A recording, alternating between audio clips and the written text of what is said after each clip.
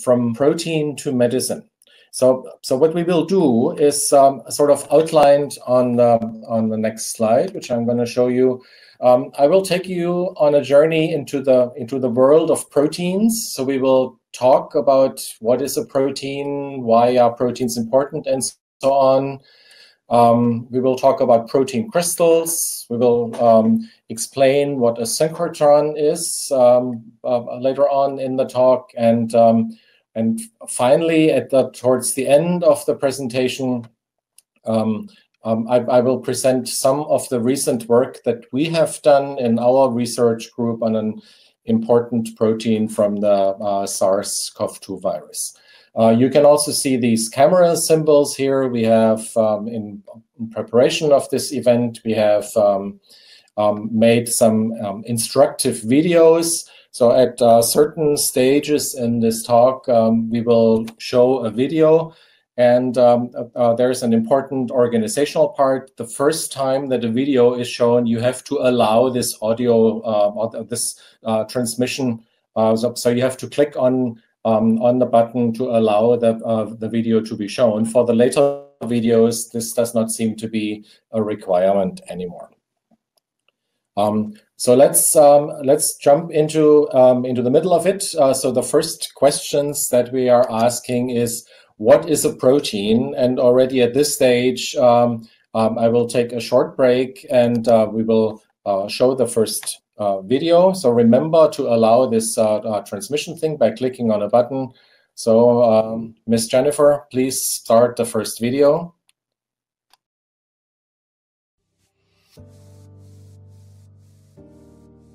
Proteins consist of 20 different building blocks, the amino acids. They all have different properties. Amino acids are linked together by a peptide bond, forming a linear chain with a defined sequence. Rotation around these bonds allows for spatial flexibility. Depending on the amino acid sequence, higher order structures such as helices or sheets are formed. These then come together and form a defined three-dimensional structure. Ultimately, it is this structure that determines the function of the protein.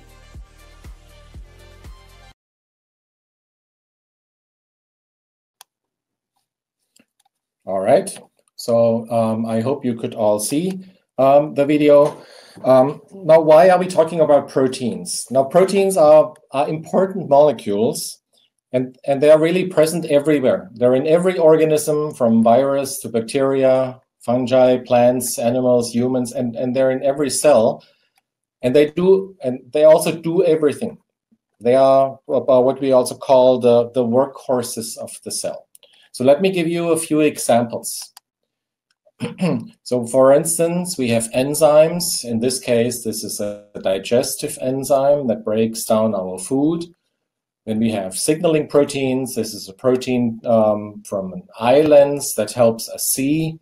Then we have transport proteins that transport certain substances from one part in the body, let's say from the stomach or the intestines, across the bloodstream to the cells, to storage places. Then we have storage proteins. This is a protein in which iron is stored. You know that iron is important for the red blood cells, and this is a storage protein for irons. Then we have protective proteins. This is a part of an antibody molecule that makes up our immune system. Very important in order to protect the organism from any sort of attack from other organisms, bacteria, viruses, and all sorts of other things. And we also have structural proteins. This is a part of keratin, which is a structural protein that can be found in skin and bones and other tissues as well. So you can see already from this list that proteins carry out a myriad of functions. The real question behind this, how do they do this? So every protein is characterized and is defined by a characteristic amino acid sequence. Yeah? You have seen this in the video. You have 20 different amino acids, and they are aligned, or they follow one after the other in a very defined and characteristic amino acid sequence. So a given protein has a very defined amino acid sequence, and proteins also have a very defined and unique three-dimensional structure. And what do I mean when I say three-dimensional structure? This means that that I want to know the relative location and the arrangement of all the many thousands of atoms that make up a protein molecule. So I really would like to know the three-dimensional coordinates of all of these atoms. This sounds, first of all, this sounds like it's rather complicated, but this is the kind of work we are doing, and there are methods around it, and I will try to explain later on how we achieve to obtain this structural information. Before we go about that, I would just like to show you a few different representations. These are three different schematic representations of the same thing, of a three-dimensional structure of a protein. In this so-called ball and stick representation, every atom in this protein is represented by a little sphere, and atoms which have a chemical bond to one another are represented by or are connected by a stick. This is why this is called ball and stick representation. This is, of course, the most accurate representation. It contains the most information, but it's a bit inconvenient if we want to look at other details. For instance, how the amino acid chain is arranged in 3 dimensions. For this, we prefer this so-called ribbon representations, and here you can also see these higher order structures that were mentioned in the video, the helices or the sheets, how they are arranged, and how the amino acid chain is folded up in 3 dimensions. Yet another representation is what is the so-called surface representation, and this becomes important when we want to analyze and how this protein or how a given protein interacts with other molecule, with substrates or other proteins, and this question will become more important in the later part of this lecture. So what we want to take out of this from at this point already is the 3-dimensional structure of the protein is determined by its amino acid sequence. This is a very important point. And also this 3-dimensional structure forms spontaneously in a process that is called protein folding. And the most important point that I would like to make, this is also why this is written in bold here, is that it's really the structure that determines the function of the protein. This was also mentioned in the later part of the video. If there is one sentence you take home from this, then it has to be this one. The structure determines the function of the protein. Now, how do we obtain such a structure? There is a method out there that is called crystal structure analysis, or it's also called X-ray structure analysis.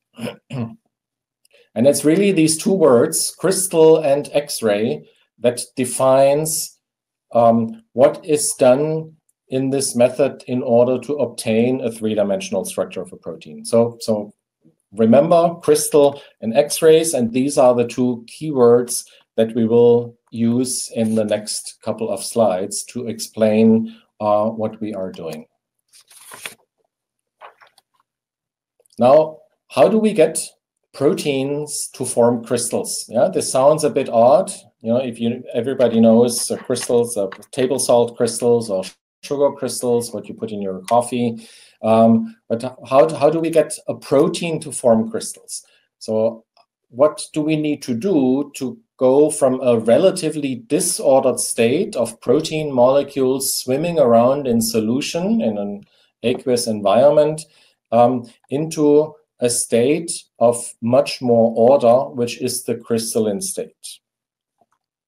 And for this, we have prepared another video, which I would like to show now. So Jennifer, please show the second video.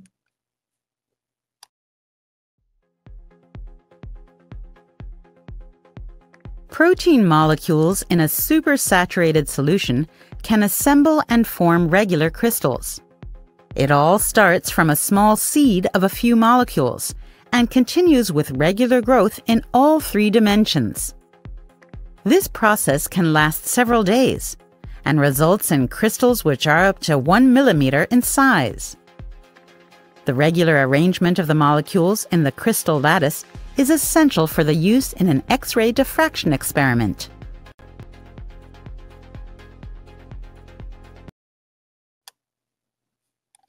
All right, so you have seen this, and what do we take out from this video is that proteins can be crystallized. There are many proteins that have been crystallized, that can form crystals, that have been crystallized by researchers over time. And there is 2 conditions a protein sample has to meet so that the chances for it to form crystals are high. So first of all, the protein sample has to be pure. And in this case, we speak of chemical purity. This means it has to be basically a single protein. It cannot be a mixture of different proteins. And the second is that the protein should also have a defined structure. And in this case, we speak of conformational purity. It means proteins which flip back and forth between different structural states are usually notoriously difficult to crystallize unless we manage to stabilize one of these states. In a bit more scientific manner, the way how a protein crystallized can be illustrated in what is called a phase diagram. Yeah, this is basically a 2-dimensional representation. On the y-axis, we have the protein concentration, and on the x-axis, what is written here is adjustable parameter. In the easiest case, this is a salt concentration, where a salt is meant as a compound here which changes the solubility of the protein. So let's have a look at this. In this area, at low protein concentration and low salt concentration, it is the salt, the liquid state, which is the most stable state. So the protein in solution, which is the most stable state. This is what we call undersaturated zone. If we now increase the protein concentration, or increase the salt concentration, or increase both of them at the same time, at some point we cross this solubility line, and then the solution is not the most stable state anymore. Then we move into a different zone in this phase diagram, and provided that the conditions are chosen correctly, in form. It's slightly more complicated than the way I've just presented it, but in essence, this is what happens. So we basically reduce the solubility of the protein by adding a compound that has an effect on it. And if we choose the parameters correctly, then we manage to form these protein crystals, which will become, or which are essential for our structure determination experiment later on. The second keyword I ask you to memorize is X-rays. Now, what are X-rays? If we look at the electromagnetic spectrum, the electromagnetic radiation is everything basically from radio waves to gamma rays, and you can see in between there is visible light and X-rays, and all these different radiations, they differ by their energy or their wavelength. Radio waves have a very long wavelength and a very low energy, and X-rays and gamma rays have a very short wavelength and a very high energy. And in between there is microwaves and infrared and visible light and ultraviolet and so on. So these are all essentially the same radiation, electromagnetic radiation, just differing by their wavelength or energy. And this whole area, which is illustrated by this box, termed synchrotron radiation, all these different radiations are produced or can be produced in facilities that are called synchrotrons. I'll get back to that a few slides down the line. On this slide, I would like to show you a top view or an aerial view of Berlin's most powerful X-ray source, Bessie 2, located in Berlin Adlershof. This is one of these synchrotrons. This means a facility where a lot of where a very high intensity electromagnetic radiation is produced for certain purposes, and we'll get back to it.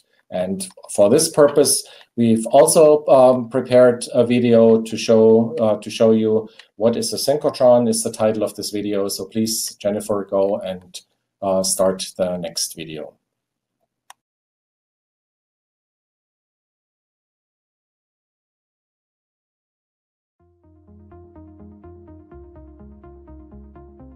This is a top view of the Bessie 2 synchrotron in Berlin. A synchrotron is a particle accelerator in which electrons are sped up to nearly the speed of light.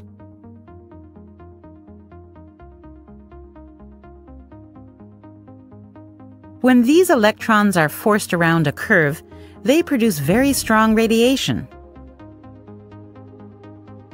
This so-called synchrotron radiation includes all sorts of rays, from infrared to hard X-rays.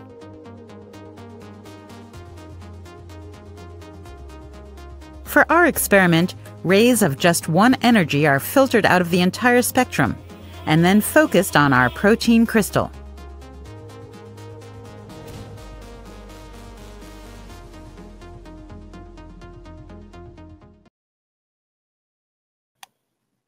All right, thank you very much.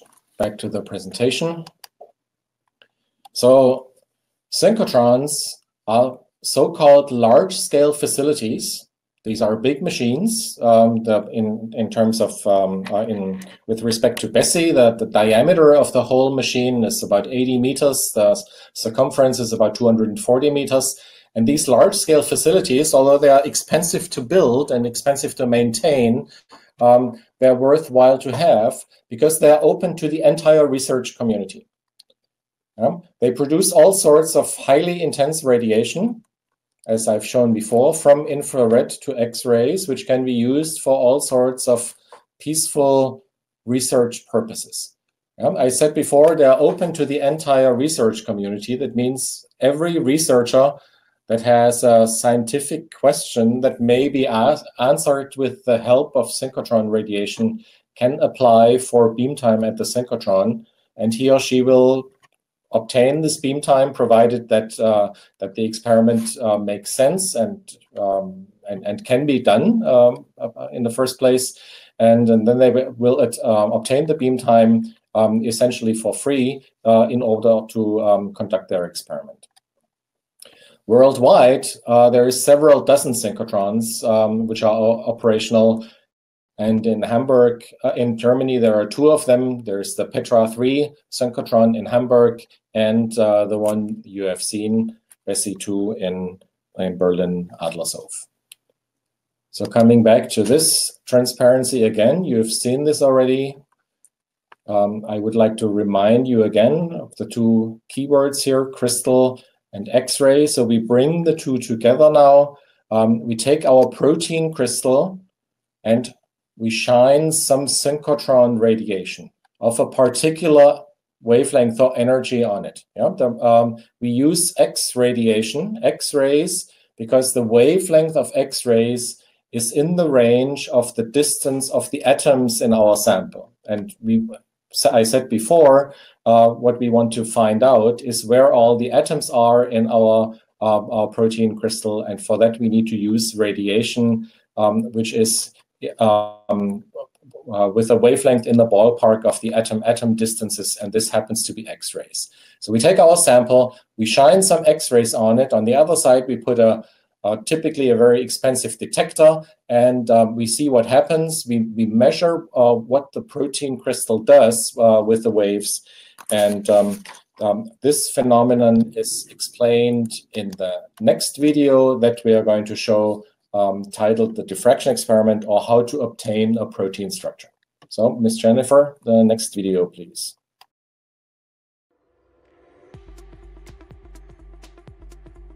Protein crystals are exposed to X-rays. Due to the periodic arrangement of the molecules inside the crystals, the X-rays are deflected in a characteristic way.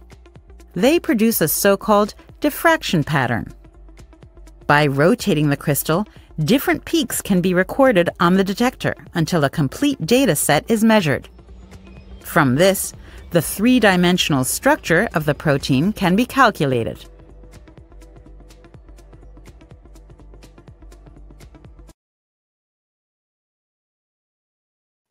So this is a very brief account of a structure determination process, but it captures the essentials. Yeah? To summarize, we need to grow protein crystals. These protein crystals are exposed to highly intense X-rays. The resulting diffraction patterns are recorded and analyzed, and from these diffraction intensities, the three-dimensional structure can be calculated. There is many groups, many research groups worldwide who work in this area. And so far, as of today, roughly 170,000 protein structures have been determined worldwide. And every day, there is something like 30 to 40 new ones that are added to this list of determined protein structures. By the way, I should mention that, of course, all of these results are publicly available in the so-called protein data bank. So everybody with a computer and an internet connection can download this and display them or analyze them as he or she sees fit. Now, we are not only interested in what the proteins look like. I said before, one of the most important sentences in my lecture is that the structure determines the function of the proteins. And what we really want to find out how they work, how they perform their work, and how we can potentially interfere with what they are doing. For this, we have to realize that in a cell, a protein is not there by itself.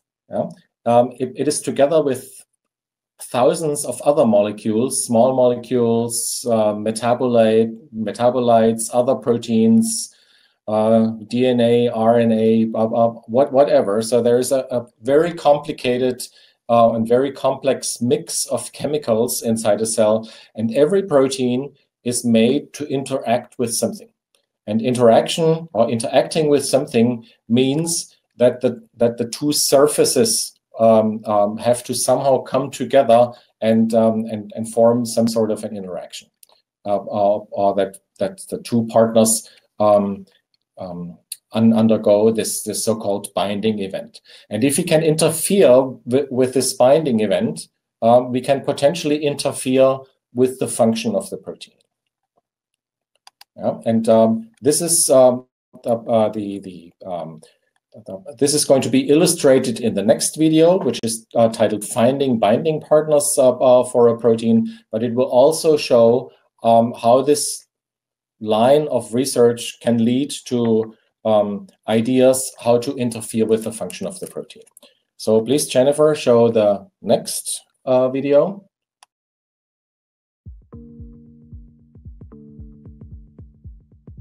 If we want to know which chemical compounds bind to a given protein, we need to bring them all together. Many of these compounds will not bind and bounce right off the surface of the protein. Some will bind loosely but leave again. And then there are a few compounds that bind tightly to the protein and stick to it. They may even bind more tightly than the protein's natural binding partner. In such a situation, the protein cannot fulfill its natural function anymore. It is inhibited. If the protein happens to be involved in a disease, we may have found a drug against this disease.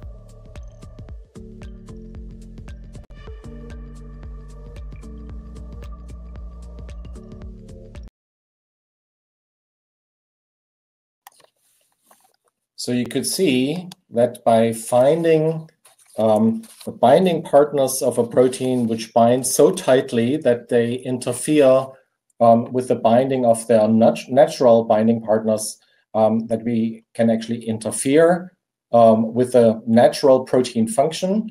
And if this protein happens to be involved in a disease, let it be a viral or a bacterial protein, then we may have found a candidate for a new drug. And how do we do this at BESI2 in Adlershof? We utilize a method that is called fragment screening. So we take a lot of these protein crystals, typically a few hundred of them, and we take a selection of also a few hundred different chemical compounds. We can buy these from chemical companies, from vendors. We take for each compound, we take one crystal, and we treat the crystal, we soak the crystal in this compound, and then we use this crystal for a diffraction experiment at one of our beamlines at BESI. We record these diffraction patterns, and we obtain the three-dimensional structure. This means if the compound binds tightly to our protein crystals, then we will see this in our three-dimensional structure. And we will not only see whether it binds, but we will also see where on the protein surface it binds and how it binds. And this is the big advantage of using this crystal structure analysis as a screening technique for the binding of compounds to our protein. So finally, in the presentation, I would like to give you a brief account of what we have been doing using this very same method on an important protein from the SARS-CoV-2 virus, and this protein is called MPRO or main protease. In order to understand what this protein is doing, we have to have a short look at the life cycle of a virus, of a typical virus, such as the SARS-CoV-2 virus. So we have the virus outside a cell, and the virus binds to the surface of the cell. And somehow this virus gets into the inside of the cell. Now, the virus itself consists of some genetic material, that's DNA or RNA. In the case of SARS-CoV-2, it's RNA, and a shell of proteins which protects this genetic material. Now, once inside the cell, this virus capsid comes apart, and the viral genetic information is integrated into the cell. It's a cellular genetic information, and the cell begins to forget about its real purpose, and it produces viral genetic material and viral proteins. And once there is enough of that stuff produced, new virus particles are reassembled, and then the cell bursts, and usually one infected cell produces several tens of thousands of new virus particles, which are then off to infect new cells. And this also illustrates why, when you're infected by a virus, why this can spread very quickly into the neighboring tissue and really make you sick. Now, in case of SARS-CoV-2 and also many other viruses, these viral proteins, they are not produced as individual proteins by the cell. They are produced as what is called a polyprotein. It's like pearls on a string. So here's a protein, and there is some connection to the next protein and some connection and so on. But as polyprotein, they are essentially useless. They cannot reassemble into a new virus. And this is where our candidate protein, which is that cuts other proteins into pieces, and this MPRO is a protease that basically cuts this polyprotein into the individual proteins. And only when this is successfully accomplished, then new virus particles can be assembled, and the cell can burst and set free the new virus particles, and the infection can go on. This means if we could inhibit this protein MPRO, then this step could not take place, and we would have found a drug against SARS-CoV-2 that would basically reduce or eliminate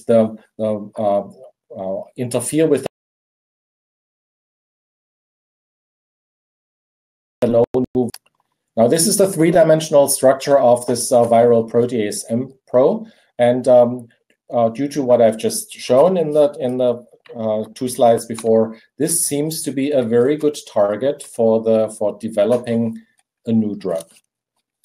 And as a matter of fact, when the first cases of this new lung disease were reported in China, people or researchers have been very quick to identify this new virus and to publish its genome sequence. Yeah, it's only very early into January. This genome sequence of the virus was published on the web, and then the group of Professor Hilgenfeld from the University of Lübeck, a group whom we are collaborating with, they were also very quick in starting their structural work on producing enough of this main protease of SARS-CoV-2 growing crystals to perform that diffraction experiment at one of our beamlines and solve and determine the structure of this SARS-CoV-2 protein. So there's if you can see, it's less than a month between the time when the genetic information of this virus was reported on the web and when the first three-dimensional structure of the SARS-CoV-2 MPRO protein was solved. And very quickly afterwards, the first compound screening experiments started on this protein. And we were, of course, not the only ones. There were other groups at the Petra 3 synchrotron in Hamburg, but also at the Diamond synchrotron in the United Kingdom, who also conducted these compound screening experiments and identified the first compounds that bind to this protein. And also in our experiments, we were successful in identifying a couple of binders to this protein. And the question is, of course, now, where are we now? This is, of course, if we look at the whole drug discovery process, this is only the very first step in a drug discovery process. Yeah? We know now which chemical structures or which chemical compounds fit to the surface of the protein. We have to develop them now into larger compounds that bind more tightly.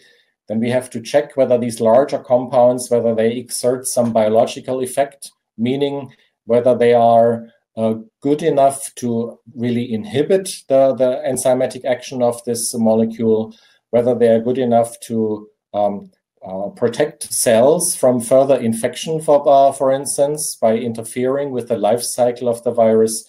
Then these compounds have to be analyzed with respect to their toxicity, and then they have to enter clinical trials, and they have to be tried in healthy humans and then in sick humans. So this whole process lasts roughly a decade. And with our work, we contribute to the first steps, and we hope that we can accelerate this process by having several candidate molecules that can undergo this development into a drug. So this will, of course, not really help us in the current pandemic, but of course we need to be prepared, and we need to develop many of these molecules. For instance, if we had known 15 years ago or 10 years ago when the first coronavirus outbreak took place, if we had known then what we know now, then we would have a drug by now. Yeah? But of course, everybody underestimated the situation, and the research on developing a drug against SARS-CoV-2 only started very recently. All right, with this, I am already at the end of my presentation, and I would like to thank you very much for your attention.